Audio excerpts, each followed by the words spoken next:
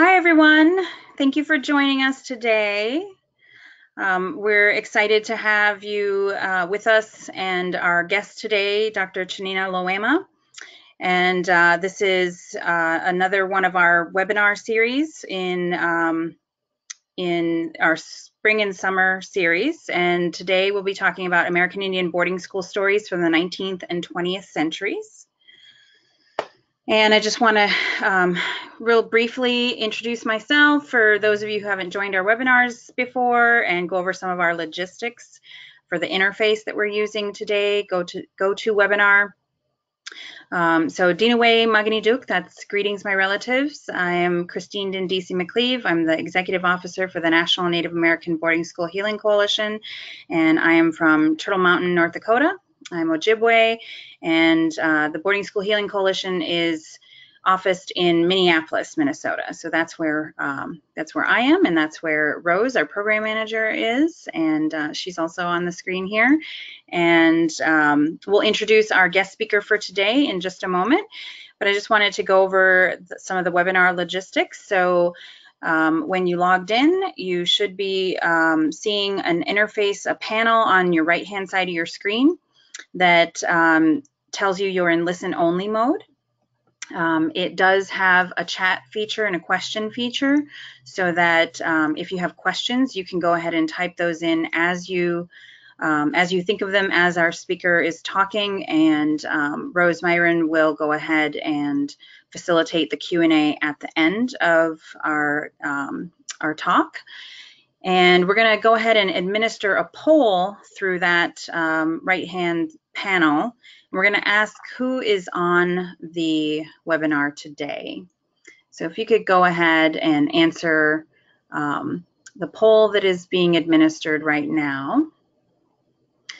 The first question is who's on the panel, or who's on the webinar. And the second question that we'll go ahead and administer also right now is what sector you're from. So what your interest in this webinar is. Are you in education, in academia? Are you in social work or behavioral health? Do you work at a tribe? So go ahead and answer those, and then we're going to have Rose tell us about who is on the webinar. Great. So I'm just launching that second poll now, and the first poll, we had almost everybody vote. It looks like we have a couple of boarding school survivors on the line, and then about half of you are descendants of a boarding school student, and about half are neither a boarding school survivor or a descendant. So thank you to everybody for joining us. Thank you. Yes, and we did this poll on one of our previous webinars, and then we had a couple webinars where we did not administer that poll, and it sounds like the results are very similar. So it may be some of the same people joining in. So if that is true, thank you. Thank you for joining us. All right, do we have the second? And then it looks, yeah, yep. So it looks like we're almost split in thirds. About a third of people are joining us from tribal services or urban Indian health services. About a third are from academia or education, and about a third are from other. All right. Maybe next time we'll try to find out what the other is. If you were one of the people who said other, can you go ahead and use the chat feature to send to our organizer what your other sector was? We were limited in the number of responses that we could enter with the polling feature. So, but we'd still like to know where you're calling in from. So thanks. Okay, so real quickly, the National Native American Boarding School Healing Coalition is a 501c3 nonprofit. We were started in 2012. The Native American Rights Fund was our fiscal sponsor until 2015. And we are a coalition of Native individuals, tribes, and tribal organizations, as well as our allies, non-Native individuals and non-Native organizations. We are 100% Native American Board of Directors and Executive Staff. So it's free to join for individuals. If you want to go ahead and check out our website, boardingschoolhealing.org, we'd love for you to join the coalition. Our vision is restoring Indigenous cultural sovereignty, and our mission is to lead in the pursuit of understanding and addressing the ongoing trauma created by the U.S. Indian boarding school policy. And today we have with us Dr. Tsianina Lomawaima, and she is a professor in the School of Social Transformation at Arizona State University. Dr. Lomawaima has been a scholar of Indigenous Studies since earning her Ph.D. in 1987 from Stanford University. Her scholarship on the federal off-reservation boarding school system is rooted in the experiences of her father, Curtis Thorpe Carr, a survivor of Chilocco Indian Agricultural School in Oklahoma, where he was enrolled from 1927 to 1935. And her books include To Remain an Indian, Lessons for Democracy from a Century of Native American Education, Uneven Ground, An American Indian Sovereignty and Federal Law, Away from Home, an American Indian boarding school experience, and they called it Prairie Light, the story of Chilocco Indian School. So with that, we give a warm welcome and we hand it over to you, Dr. Lomawaima. Thank you. Thank you. Well, many thanks to Christine McCleve and to Rose Myron of the National Native American Boarding School Healing Coalition, and a warm welcome to all of you who have joined us today. As Christine mentioned, I'm Tsianina Lomawaima, and I'm speaking to you today as both a historian of the federal Indian school system and also as the daughter of a survivor. And that's my dad, you see on the left there, Curtis Thorpe Carr. In his high school graduation picture, although it was not from Chilocco, he ran away before he finished high school there. On the right, you see his older brother, Bob, Robert Carlisle Carr, in a photograph that was taken, I think, about 1926 or 1927, possibly quite soon before the boys were sent to Chilocco. This is the very first building that was built in 1884. At that time, it housed everything. Teachers' quarters, classrooms, the dining hall, the student dormitories. But by 1927, it was called Home 2, and it housed the younger or the smaller boys, and that blue arrow that you see points to the room where Kurt and Bob slept when they first arrived at Chilocco. Kurt was 9 and Bob was 10, going on 11. So I want to start today with one of my dad's boarding school stories. Squirrels, my dad once told me, love hard candy. So at Chilocco in the spring, the boys would climb up into big shaggy nests of leaves swaying at the top of the tallest trees, and they would capture baby squirrels for pets. In Oklahoma, there's a semi-rare black variety of squirrel, and my dad, Kurt, and his best friend, Charlie, were the squirrel holding elite at Chilocco because they knew where the black squirrel nests were, and they always had black squirrels for pets. And that made them special. You're special was not something that most Indian children attending a federal Indian boarding school ever heard. After all, these institutions were designed to tell them how not special they were. Every hour of every day, of every week, of every year spent away from home and family.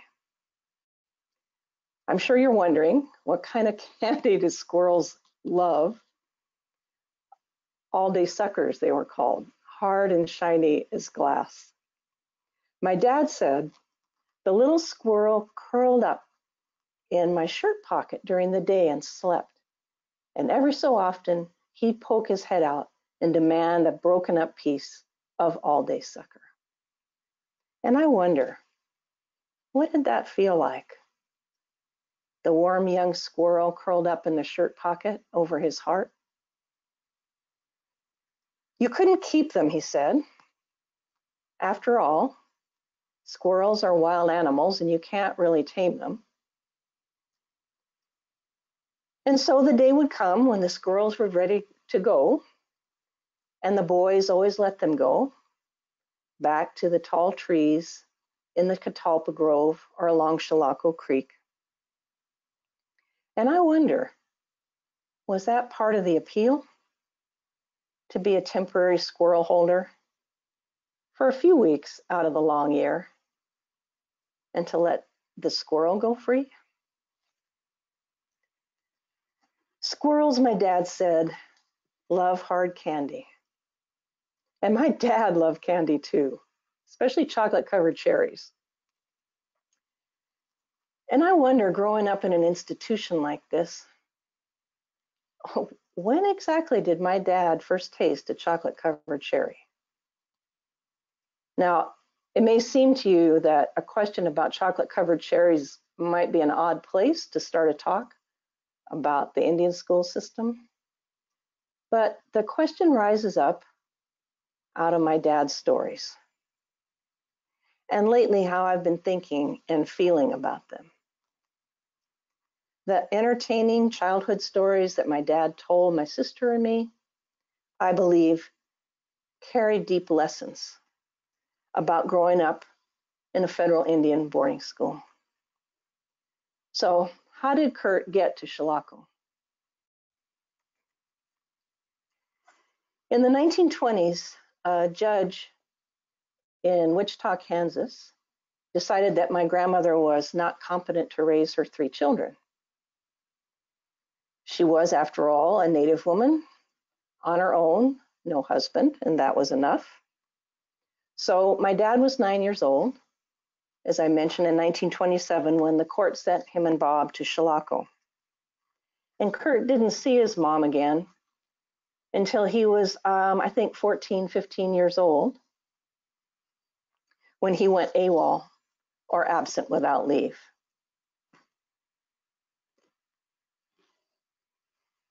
And he ran away at that time because he wanted to see his mother again.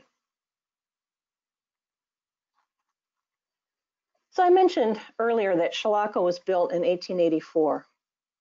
At that time, it was enrolling children from the then very recently hostile Comanche, Kiowa, Cheyenne, and Arapaho tribes.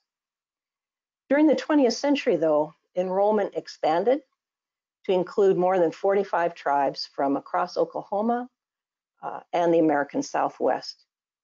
At its height in the Depression years, Chilocco enrolled about 1,000 to 1,200 students a year.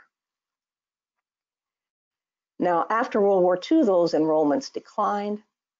In the 1950s and 1960s, Chilocco enrolled many Diné students, Navajo students from the Southwest. And then in the 1960s, through its closing, there were many Native Alaskan students who were brought to school here. Chilocco closed in 1980, and the campus is now listed on the National Register of Historic Places, although that is no protection against the heavy hand of time.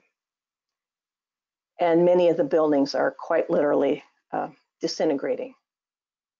Now, I made a note on this slide about the Browning ruling to remind us that many federal powers over Indian people have not been legislated by Congress as law. They've been imposed by bureaucrats, by employees of the Office, later Bureau of Indian Affairs. And that is really, really important. That many of these powers asserted over Native families have not been legislated. That means they've not been even reviewable by the courts.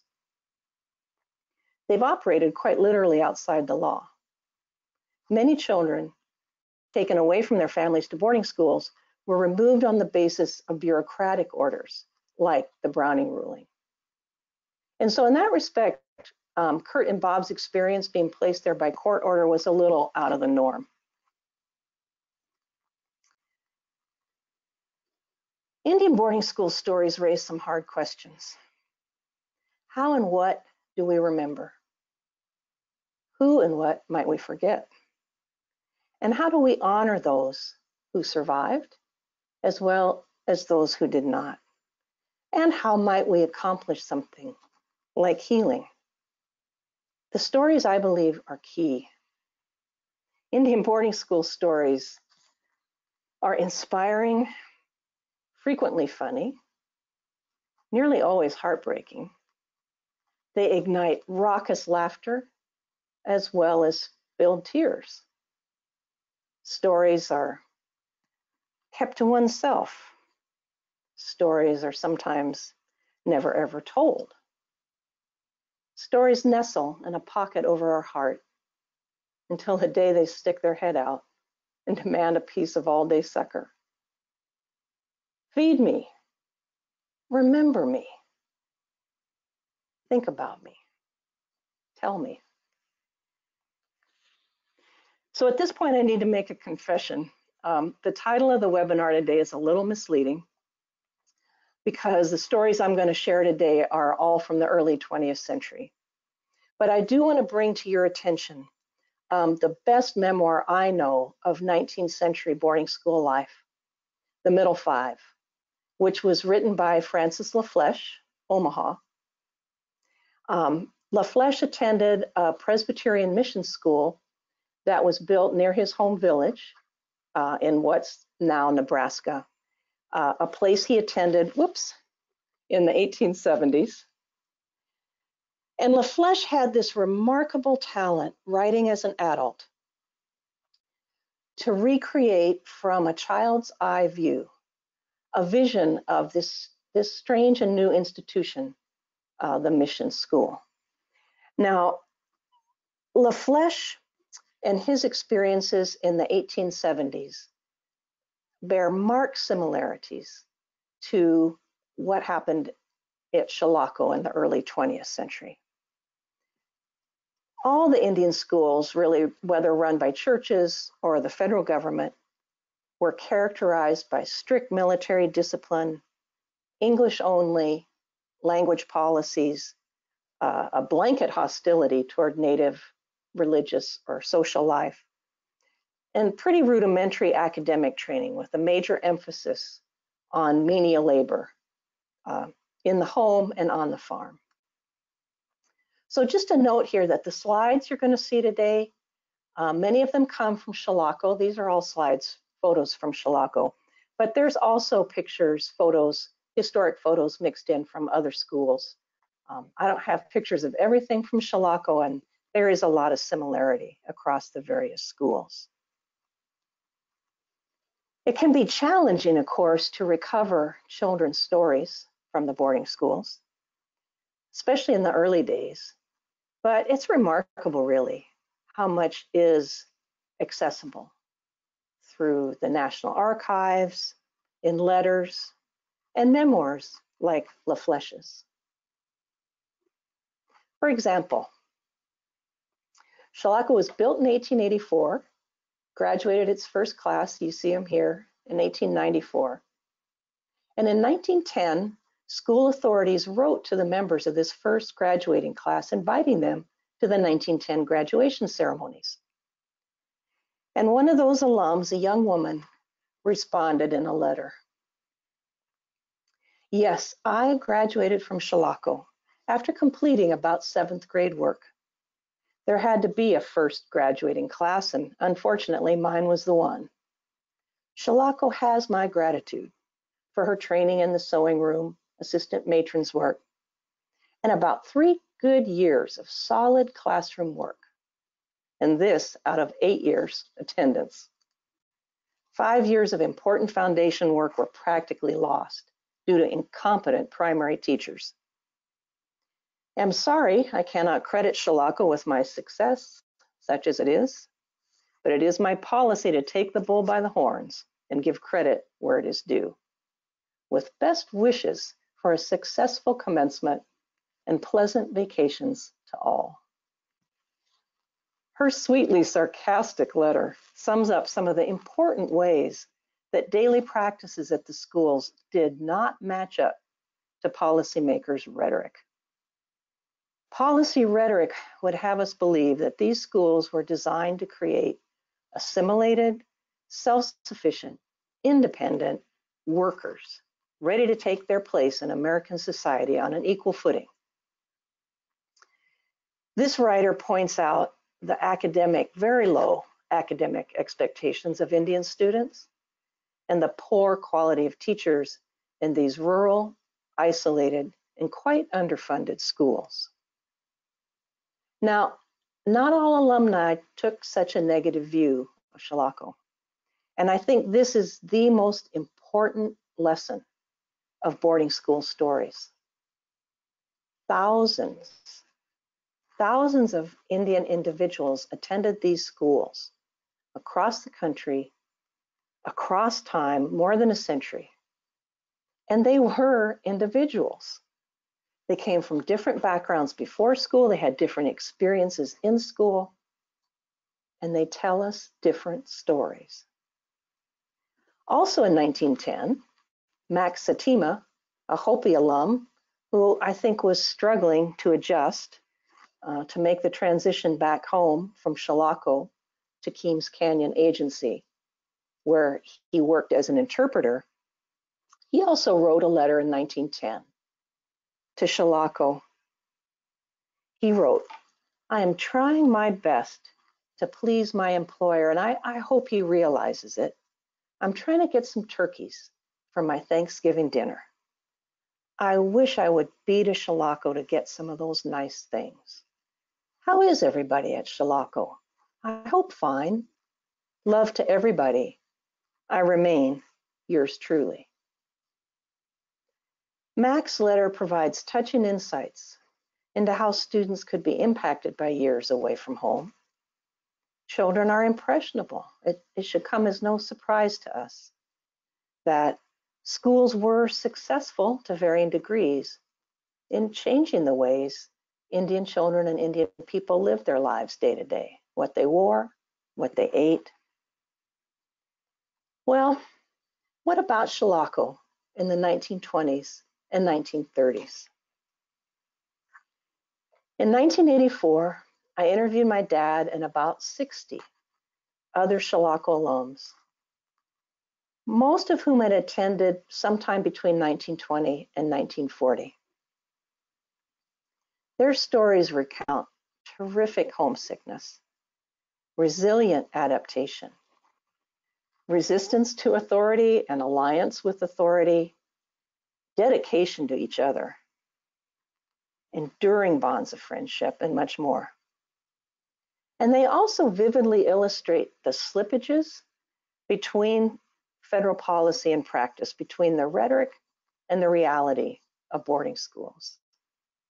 Now, remember that rhetoric about the schools producing independent, self-sufficient citizens? Here's what a Chilocco alum who started school in 1929 had to say about that. This is a Cherokee woman speaking. "You got up early in the morning and got dressed, went down in the basement and had roll call, and marched to the dining room.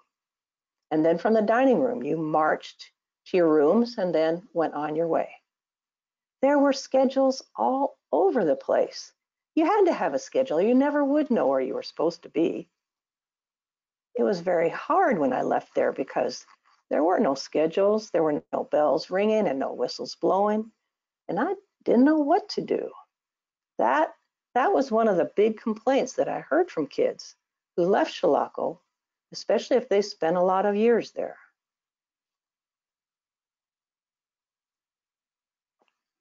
Now, Florence, who's Choctaw, entered Chilocco in 1933. She was in the 9th grade. She took a very similarly analytical view of the daily practices of the school, and this is what she had to say. "One thing that I think figures in prominently into this lack of warmth that I'm talking about is the loss of individuality. That comes from that damn GI issue, striped denim drawers, gray sweaters. If we're going to have sweaters, why did they all have to be gray? In that cold climate, you know, that was just some kind of the things." Well, it was just, I guess, some kind of a feeling on the part of the people who controlled the purse strings to encourage submission. I don't know what else to call it. Now, training in trades was a very important part of Indian school life. but it was often overshadowed by the daily menial labor that students put in just to keep the schools going. Boys and girls were kept strictly segregated until the 1930s, at least, in the dorms, dining hall, classrooms, and in their work assignments. Girls worked in the kitchen, but the bakery, because it was of commercial scale, that was considered a trade for the boys. And Charlie, who came to Chilocco in 1934, also in the 9th grade, recalls this about the bakery. On the days that we were working in the bakery instead of going to school in the morning, each one of us would get up at 3 o'clock in the morning, go down, mix up about 400 pounds of flour, mix the dough for the bread that day, put it in a trough, and let it be rising. When we all got there about 8 o'clock, was ready to work up and make into bread. And so we made all the cakes, pies, rolls, what have you, during the day. We fed those 1,000 students, and we learned a lot of skills too. Like when I was going to college, I did some baking to supplement my income. And I worked 2 years in between college too. By the time they were seniors, they could pretty well lead the younger ones. And that was the way it was in all the shops. The younger ones learned from the older ones, whether it be carpenter, baker, or candlestick maker. Florence remembers some of the girls' work details. I remember learning to darn socks on a light bulb, which I have never done since. I don't think there was anything really for the girls expected to develop into a trade. No, I think at the time it was just, you're a woman, you're going to be a wife. Learn to patch and sew and darn. I got pretty adept at making pillowcases. We really did things that were used there. I think I spent half a semester hemming dish towels, and I graduated to pillowcases. I don't think I ever got beyond pillowcases. In reality, submission to authority was more important than the details of laundry, needlework, or food preparation. In 1938, in order to graduate, a student had to demonstrate vocational achievement, complete all their projects, remove any Fs or incompletes from their grade record, and then the rules spelled out, quote, "The student whose record is not satisfactory as to personal conduct will not be recommended for graduation," end quote. So school employees, and you see some of the teachers in the lower right-hand photograph in this slide, they controlled a lot of student life, but they could not control everything. And private moments outside their surveillance fill treasured memories of boarding school life. Students organized themselves into a society of their own creation. And a Creek woman who came to Chilocco at age 18 in 1934, she remembers how she learned the student rules. I was assigned for my first detail in the kitchen. I weighed 87 pounds and was 5 foot. My detail was to cook the oatmeal every morning for 900 students. The cook, realizing I was quite short, built a stool so I could stand on that and stir the large wooden ladle. My job also was to wash the pot after breakfast. One day I climbed up on my stool to wash the pot, and one of the older girls took that stool away while I was perched with my stomach balanced on the edge of the pot. And then she gently pushed me in. I did not call out. I did not cry. I found my way out, tied a tea towel around my hair, and asked the cook, could I go back to my dorm room? She took that towel off my head and asked, what happened to you? I told her, oh, I slipped and fell into the pot. From then on, my days on that detail were different. I guess I was accepted into the larger and more controlling group. And of course, even at home, there was a pecking order among 5 children. So Marion learned the rules that way. Among the boys, membership in a gang was really necessary for mutual protection. and for comforting friendship. The gangs really were a kind of family. Remember the title of Francis LaFlèche's book, The Middle Five? That was the name of his gang at that Presbyterian mission school. My dad, Kurt, fondly remembered those times of comradeship.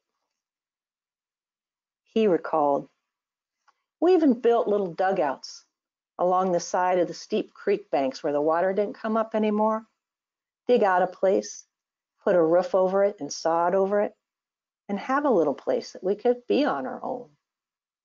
Even one year, we tore down one of the old buildings, nothing but junk lumber they were going to burn anyway. We took that down in the woods and built a little shack. Filled the loft in the fall with walnuts, even had a little pot-bellied stove in there. And we would go down in the wintertime and crack walnuts and sit in the warm shack."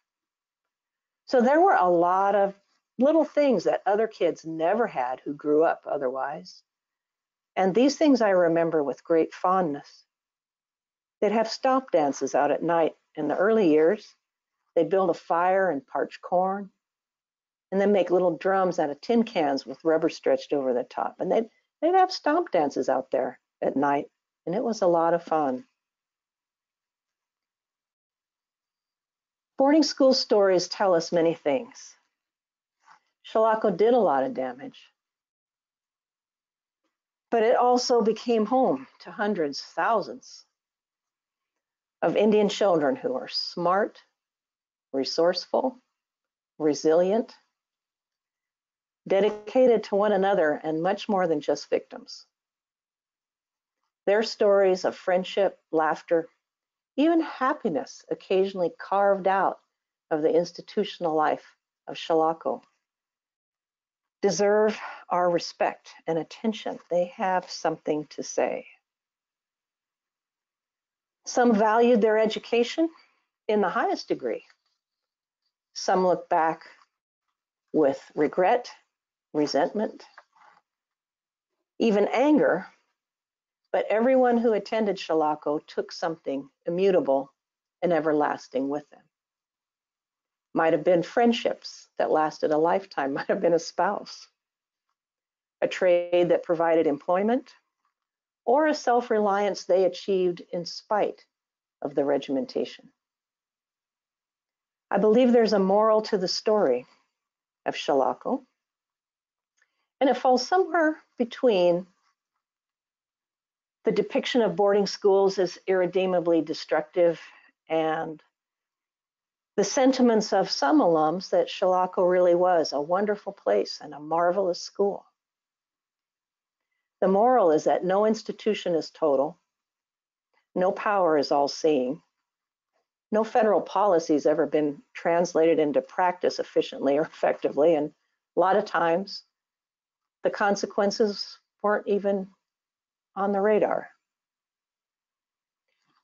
We must not, however, confuse that moral of an internally complex and contradictory institution with individual reality. For some students, Chilocco was irredeemably destructive. It was fatal. And for some, it was marvelous. The fact, though, that some alumni value their experience at Chilocco, or some experiences, does not mean that they or we should endorse its full policy and practice. Student survival and resilience does not justify the premises that the schools were designed to achieve, which was the goal of eliminating the native. So I need to circle back around to where this story today began and answer the question, what happened to Bob?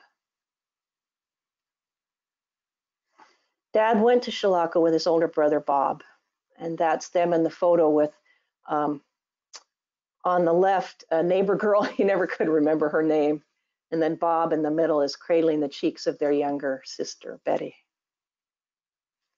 Bob, my dad said, was a pretty ordinary guy. And of all the frequently repeated and, often funny stories that our dad told us over the years. He only told us Bob's story once or twice. We remembered it. One day, one day, Dad said, Bob got to teasing one of the mules that we used to plow. And the mules being too smart to put up with that kind of nonsense, this one kicked Bob in the head and laid him out cold. He was never the same after that. He turned nasty, mean, and about 1928 or 1929, he was expelled from Chilocco for what they called incorrigible behavior, which, believe you me, was quite an accomplishment in those days. As a scholar, I've focused on these boarding schools, and I have to echo my dad. Very few children escape by being expelled. Dad never talked much about Bob, who died young while being incarcerated at the state prison in Lansing, Kansas.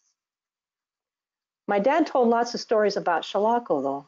I mean, it was, after all, as tough a place as it was, the place where he grew up. My dad's stories were central to that book that I wrote about Chilocco. But 4 years after the book was published, I realized I had never even named Bob.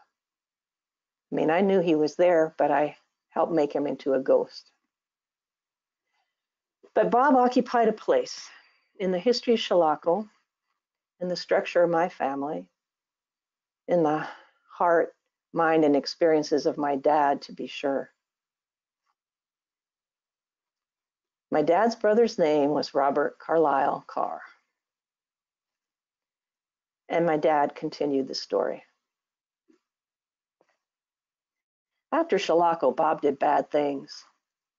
I always felt like our mom liked him best, though, maybe because of the way I looked. I asked our mom once, what did our dad look like? And she told me, if you see a man walking down the streets of Wichita and he looks exactly like you, that's your dad. When Bob got sick at prison, they sent him to the hospital in Kansas City. And when he died, our mom really wanted to know what happened. So she asked me to go and find out. I went from Wichita, I was just a teenager myself, and I found the doctors in Kansas City. But they wouldn't talk to me, just an Indian kid. What did they care? They said something about a rare blood disease, but who knows? Well, death is the ultimate erasure. The logic of the elimination of the native run to its limit. And the stories of loved ones lost to us are the most tragic boarding school stories. They remind us of our responsibility to remember and to honor all of our loved ones who passed through the halls of Chilocco or other schools. And remembering can be a tricky business. It matters what and whom we remember, what we choose to remember, and what and whom we might forget. Thousands of young people moved through Chilocco over the decades, and so there must be hundreds, thousands of stories that might be told. This last story stands out in my memory as deeply illuminating about Chilocco student life. Now, the boys' world was ruled by the disciplinarians, men charged with the surveillance and control of over 400 young Indian boys, teenagers, and young men. And the need to control sorted students into military companies and house them in numbered dormitories. Chilocco embodied the school as prison, and the disciplinarians were in the guard towers, sometimes literally. This is Harry S. Keller, the disciplinarian from Home 2. The boys called him the Black Panther because he stalked them. He'd climb up that water tower with his binoculars and spy across the fields, pastures, creek, and catalpa grove where the boys sought a few hours of refuge in those few free Saturday hours. Now, school employees were required to live on school grounds, and Keller, the Black Panther, lived in one of the employee cottages. One warm summer evening, Keller hosted a garden party. Picnic tables piled high with food, strings of Japanese lanterns draped across the tree branches. It was Saturday night, and so the boys, they had had all day to plan their mischief. Pranks, practical jokes, sabotage, they used to flout authority. What Chilocco boys and girls called tricksing. Now, Chilocco was an agricultural school, so 8,000 acres, generating needed revenue to keep the schools going. Congressional appropriations were never enough. They had a large cattle herd, turkey and chicken flocks, fruit orchards, grain fields, and pastures. And the boys plowed those fields behind draft horse and plow mule teams. Chilocco was a federal facility, so it received supplies, cast-off uniforms, hardtack rations, and the like from the U.S. military. And recently, the U.S. cavalry had retired a small herd of horses to Chilocco. The boys seized the opportunity. It was late on a Saturday night. My dad's gang of mixed blood Creek and Cherokee troublemakers climbed out a window of home 2, and they snuck out to the pasture. The boys all loved to ride, but those draft horses and plow mules were no fun. But strong, fast cavalry horses, that was a mighty temptation. My dad remembered. They had just received these cavalry horses, so we decided we're going to check those horses out that night. We went out and caught some of these horses, and one of them apparently had been a troop leader's horse. Could not stand to be behind other horses, but we didn't know that yet. So one guy got on that horse, we got on the others, and started off down the road. I happened to pass the troop leader's horse, and that horse just immediately took off, and the guy couldn't hold him. The horse took off, and we were all helter-skelter right behind him. Right across the dam on the lake, straight up by the gymnasium, and Keller's house was right next to the gymnasium on the corner. Here we came thundering by the gymnasium, and this horse was going just wild. The guy couldn't turn him. Keller's house was right at the bend, and that horse went right straight through that backyard, and we were right behind him. They're all cavalry horses. Jumping is nothing to them. They went right over the tables. The Japanese lanterns caught on us, and we just wiped the whole thing out. I remember going over that table and looking down, and old man Keller standing there with his mouth wide open, his eyes big as saucers. I think he thought it was a charge of the Light Brigade. I cherish that image. My dad and his gang brothers, ragged, fierce Indian boys sailing over those picnic tables, looking down as astonished faces as their powerful steeds vaulted over the tables and pounded off into the night, trailing ribbons of gently lit Japanese lanterns from their shoulders. Not exactly the stereotypical image of the Indian warrior on horseback, but it'll do. That was powerful tricksing indeed. My dad was brilliant and loving and handsome. He was full of fun and laughter and jokes. He could make people laugh. He also always carried anger toward his mom, feeling that she had abandoned them. When I asked him in 1983, Dad, what do you think about me trying to do an oral history of Chilocco Indian School? The first thing he said was, that's a great idea. And a little while later, he said, be prepared to hear some hard stories. And I can give no better advice to anyone that's interested in Indian boarding schools. These are important stories. Be prepared to learn some hard truths. As my dad aged, he lost memories, and the stories slipped away.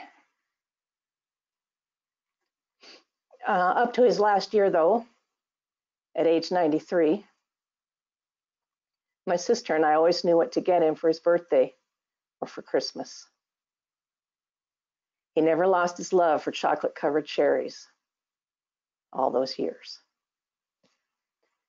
And over all those years, my love and appreciation for his stories has only deepened. Our stories are important. Our stories are also complicated. Indian boarding schools were instruments of empire designed to eliminate the native. They were also crucibles that forged Indian identity, resilience, resistance, and commitment to our peoples, cultures, and languages. I believe that my dad's stories and the stories of other Chilocco alums are about a commitment to freedom. A freedom to be native on native terms, not anybody else's terms. Native stories stake claims.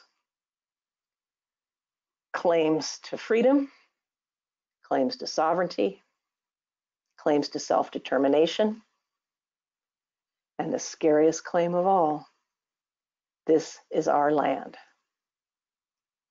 It's really important to remember that Indian boarding schools were built to fulfill a larger federal agenda to dispossess Native people of native lands. And that challenging issue, U.S. claims to all that land, I suppose is another story for another day. I thank you for your kind attention today, and I believe we have time set aside for question and answers and comments, so I turn things back over to Rose. Wonderful. Thank you so much, Tsianina. That was great to hear the stories about your dad and Bob, and really, I think you've given all of us a lot to think about. I want to remind everybody that you can submit questions. We have plenty of time today for questions. So on the control panel, which should appear on the right side of your screen, there's a place to submit questions, and I'll be moderating those and asking Dr. Lomawaima those questions. So we got just a couple that came in already while you were talking. And I'll start with just a couple of pretty simple questions about some of the content of the slides. We had one person who was wondering, there was an earlier picture of students at Chilocco that had an image that sort of looked like a swastika on the front of what they were wearing. And they were wondering if you could tell us about what that means. Yeah, and actually, Rose, if you can put me back as presenter for a minute, I've got a slide that answers that question. Oh, sure. Yep. I think you are still the presenter. So go ahead and. Okay, let's see if this works. You should still have slide control. Himmel, sorry. Now you know that my other side of the family is German Mennonite. I thought I had a slide. Sorry about that. Oh, no worries. There it is. There it is. Okay, so that, can you see that now, the swastika? Yes. Okay, so that image, that graphic, I should say, is something that's actually found throughout human history all around the world. The most famous that most people are familiar with, of course, was the appropriation by Hitler and the Nazi Party of what we now know as the swastika. But if you look on these images from Chilocco, it's actually kind of turned a different way. So this is a graphic from indigenous iconography that in the early 1920s was adopted as kind of the school logo. And you can see here it was in cement on these pillars at the entrance to the superintendent's house. It was in mosaics on the school floors. There were Navajo designs. It's also a Navajo design, Navajo rugs that were used to decorate the classrooms and so on. So that's where all of that comes from. Interesting. Well, thank you so much. Great. So we have another question here about just the research methodologies. You talk in this so much about the importance of stories, and I wonder if you can talk a little bit about what do the personal stories tell us that the records can't, or why is it so important to have these personal stories as we all do sort of research on boarding school history? Well, the federal archives, they're remarkably rich. There's just a tremendous amount of information in them. But these stories of what it was actually life was like in student experience, it's very rarely there. There are occasional letters that have been preserved that were exchanged between students and their parents, but those letters were often censored. So I was actually just at the Fort Worth Archives a couple of weeks ago and found a reference to the Boy Scout camps that in the 1930s that the boys were allowed to create Boy Scout troops and build these camps. And what I know from my dad's stories is that it was actually the gangs just moved straight. They let the boys make their own troops, so the gangs became the Boy Scout troops. And my dad's gang, those troublemakers, actually built this outdoor oven. They were supposed to learn how to cook outdoors and bake biscuits and whatnot. They actually kind of rigged up a very rudimentary still in theirs. Not that it ever produced much, but you would never know that from school records. Yeah. No, that's absolutely true. Yeah, I think the person was sort of asking like what personal records do appear in the federal archives, and I think you kind of answered that by saying there isn't a ton that's actually produced by the student. Yeah, those letters, though, are an amazing treasure trove. And Brenda Child, who presented a webinar in this series earlier, she devoted her whole book to experiences and stories from those letters. So they're not trivial, they're not insignificant, but they don't cover everything. Yeah, absolutely. We have another question about records. I know Chilocco wasn't a church-run school, but this person is wondering if you have any suggestions for researching documents on a church-run boarding school. I have not done that personally. I do know that, for example, the Presbyterian church, which ran that mission school where La Flèche was at, they have a historical society and archives. I believe it might be in Philadelphia. But for those schools, you really need to contact those churches. They very often do have archives. And Rose, we might also mention to people who are wondering about asking questions that the little thing to click on in the box says chat. Oh, yeah, you can. So there's a chat and there's a question, and you can feel free to submit questions either way. Thank you. Yeah. Okay, great. Yeah, absolutely. And I'll just follow up with the church-run boarding school question, because this is something that we at NABS have struggled with too as we're working to locate the records. Another place to look if you're looking for Catholic records is the Marquette University Bureau of Indian Missions collection. They have a very large collection of Catholic Indian boarding school records. But we certainly struggle too with trying to locate those records, and that's one of our biggest challenges as we do this work. So, yeah. Let's see here if we have other questions. Well, we have one question here just about the names of your dad and Bob.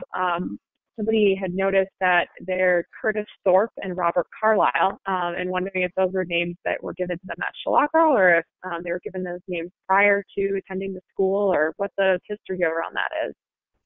Yeah, they were named by their parents.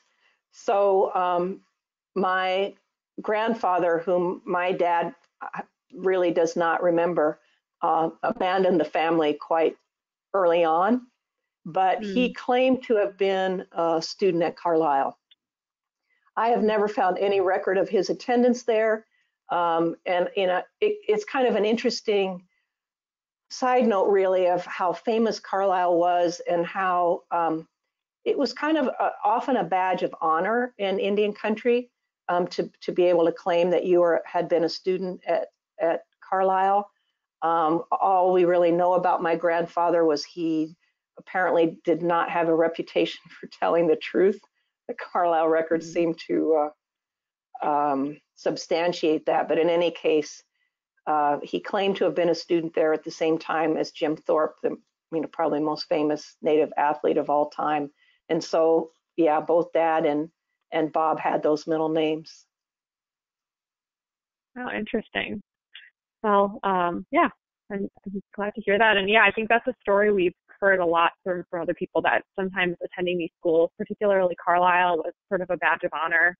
We have another researcher who we've worked with before, Llewellyn White, who tells a story about her relative saying that her great-grandfather played football with Jim Thorpe, and he was never there at the same time, but it was a badge of honor to talk about that.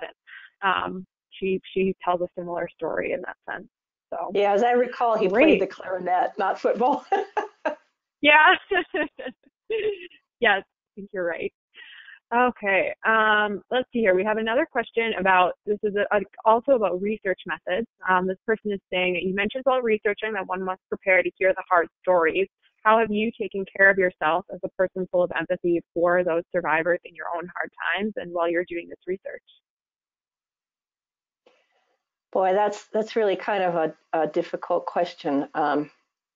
I would say it was really very, very challenging for me when I was, so I had transcribed, all these 60 interviews. So I had something like 120, 140 hours of tapes to transcribe when I was done. And it took, frankly, almost 2 years. And at the end of that, I felt like some of those stories were in my mind as real as if they were something I had lived myself. And it just took some time to kind of get a little distance or perspective. I think it took me actually quite a long time to begin to deal emotionally with these stories, especially my dad's stories, especially because, well, I had mentioned that my dad held a lot of anger towards his mom. And there was a point he reached in his life, gosh, it must have been, I think, 10 or 15 years after we did those interviews about Chilocco. And I think it was just part of his aging process where that anger really came out. And at that point in time, I really regretted ever doing this project. All I can say is time went on and he and we as a family kind of worked through that. But it was really challenging at the time. So I think probably my short answer is I didn't deal very well, or I didn't have very good mechanisms, either for him or for me or for us as a family. So I don't honestly know the best recommendation to make there, other than to be more cognizant going in than I was going in, even though he had said that to me, right? And maybe be a little more prepared up front if you're preparing to do these kind of interviews, to even have like counseling backup for both the person, for all the people involved in telling these stories. Yeah, absolutely. Thank you for answering that.